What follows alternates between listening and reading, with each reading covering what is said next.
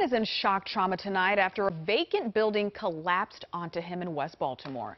WJZ is live in Sandtown, Winchester. Paul Gessler is outside the home on Mount Street with more from a victim's mom and a first-hand account from one of the men involved in the rescue. Paul.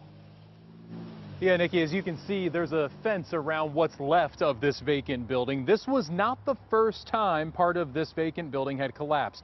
The sidewall was repaired 6 years ago. Now the building, as you see, was condemned and the emergency demolition is now complete. We real messed up. We can't move them or anything. Renee Planty shows us her son Sabran, awaiting surgery Monday afternoon at shock trauma after being pulled from a vacant home collapse Sunday night in West Baltimore. God was with that man because he was completely covered. You couldn't even see him. This was the scene Sunday after Sabran was pulled from the rubble on Mount Street. Witness Daryl said the dust was thick after the collapse. That was a house. Not now. It looked like an alien done shot it with a ray gun. He had at least a ton of bricks on top of him before they got to his head. The vacant building collapsed around 7:30.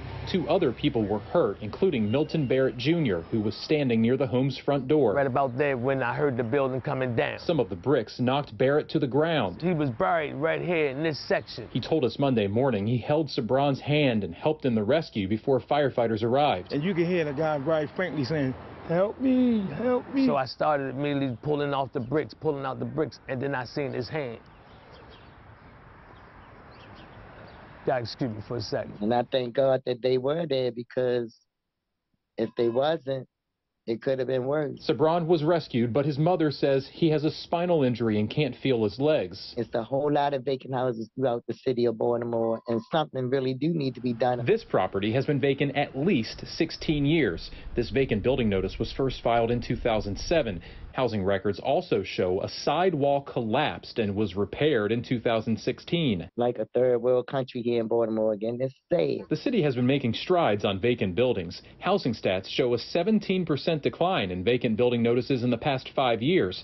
The progress is not fast enough for those in Sandtown this weekend. I would never, ever want to go through this again.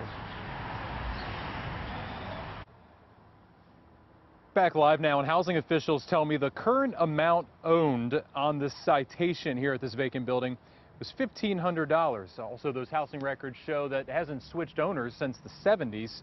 But more importantly, Sabran's mom tells me her son is in a lot of pain and was preparing when I spoke with her this afternoon for a more than 4-hour-long surgery.